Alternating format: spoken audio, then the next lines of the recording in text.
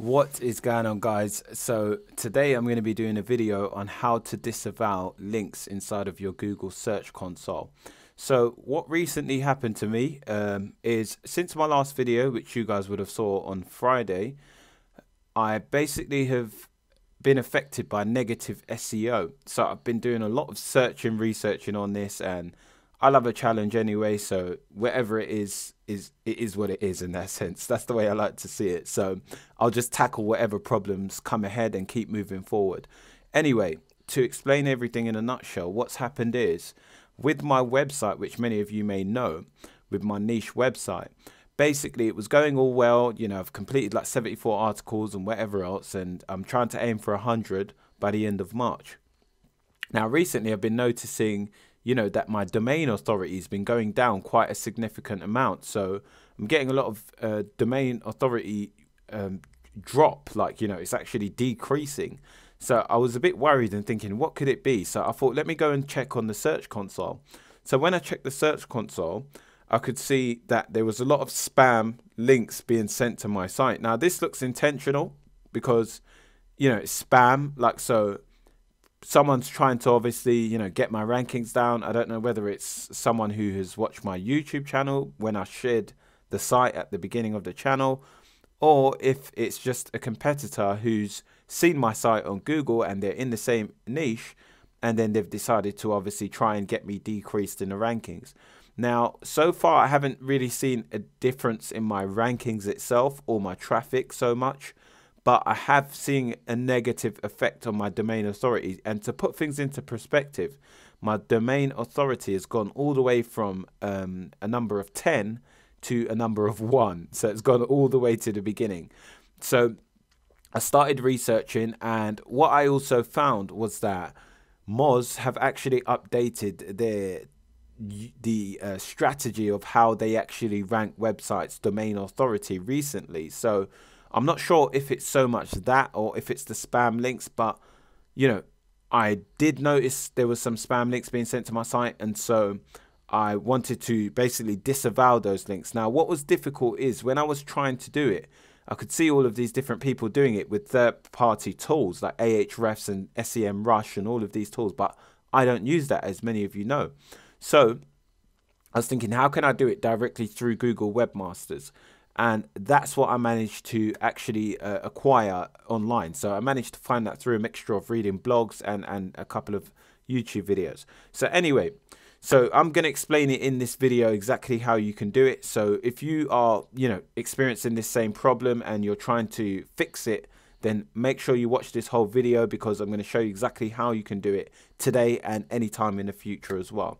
Okay, so we're going to get straight into it. So if you're on a Mac, you're going to open the TX text edit. So that's in applications, and you'll find this text edit notepad. And if you're on a normal desktop on a Microsoft computer, then you'll be able to just open Notepad. Okay, so Notepad will do the same thing. Now, the reason why you want to use this is because it allows you to save files in TXT, which is what we need in order to upload it to the Disavow tool.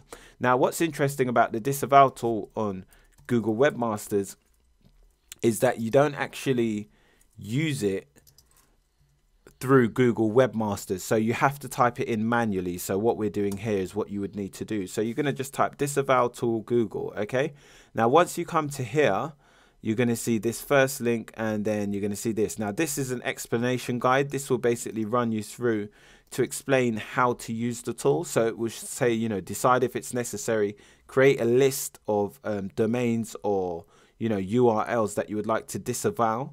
Okay, so this is how the context of how we will enter it into the tool. So this is like the example. So we'll take that there. Okay, and then you know, you could disavow specific URLs, or you could disavow a whole domain. So this is a domain, and then this is pages. Okay, so if you wanted to disavow a page, this is how you would have to put it in. And then if you wanted to disavow a domain, this is how you'd have to put it in. So this is giving you an example of what you would do. Okay, so based on that, this will then tell you obviously how to upload it and whatever else. So you can read that if you'd like, but what we need is this here. So this will bring it up. Now from this drop down, I'm just going to have to blur this. you will be able to see the websites that you would want to select to disavow the links on. Okay, so this is basically going to block any external links coming into your site that you do not want coming to your site. Okay, so if we look at this, I'm going to select this website right here and then click disavow links. Okay, so then you're brought to this page here. Now the next thing we're going to do is set up our actual domains that we'd like to block. So for example, if you were in Search Console and you could see all of the actual websites that were coming in that were spam, you would basically get the URL, and that's what we would use. So to put things into perspective, we're just going to press Command V to get an example. So this is like what we would fill it. So example.com. Now you're not allowed to enter any / or any HTTPS inside of this. So it just has to be as it was just now, which is just the website name and then .com, and that's it. No w or whatever, none of that. Yeah, okay, because if you do it, it will say unsuccessful. Okay, and then basically what we're going to do is, if we were trying to block, say for example, best fitness or something, I don't know, best fitness, let's just say this was a site that was spamming us or something like that, you would just grab this bit and that's it. But you will have all of this data inside of your Search Console.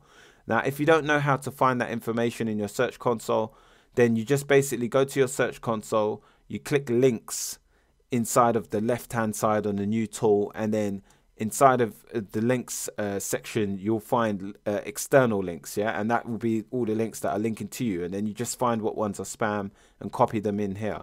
Okay, sorry, I went to the wrong notepad there. So what we're going to do next is just we would press Command V, and that's it. So then you would just do the next line and say we wanted to block another site. So just say google.com or something. I don't know. Let's not use that actually, because it could cause some type of problem.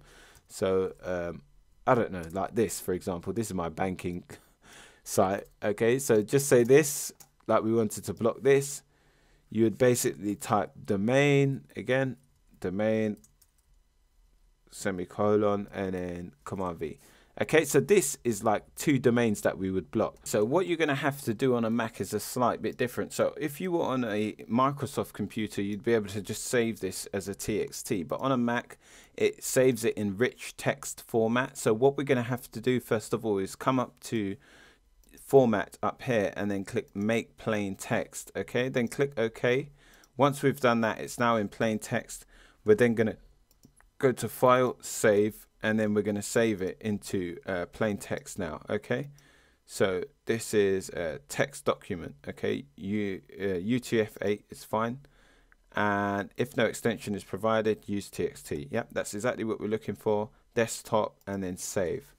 Okay, so we're just going to double check that. You can see it says TXT on there. Okay, and we can just double check it. So if we click get info, okay, brilliant. Yep, so that's a plain text document TXT. Yep, so that's exactly what we're looking for. So the next thing we're going to do now is go over to this tool, and we're just basically going to click disavow links. Then when it says choose file, the file we're going to choose is the file that we just saved, which is this one here. And then we're going to click submit. Okay, now when you do this, it will either give you a success message or it will give you a unsuccessful. Okay, so you can see it says you successfully uploaded this disavow links for spam blog name here containing 2 domains and 0 URLs. So if you wanted to enter the URLs again, it would have to be in that format, exactly like that, inside of the TXT file. Okay, and for the actual domain, it would have to be exactly like this. So you have to put domain and then the actual domain.com. Okay, and or dot whatever it is, and that's exactly how it works. Now in future, if you basically wanted to edit this and add more domains to it, then what you would actually do is basically come into this, download the file. So you'd click download, and then you would edit the file, resave it in TXT again, and then re-upload it and do the same thing. So it will then have the ones that you had existing plus whatever you add onto the list,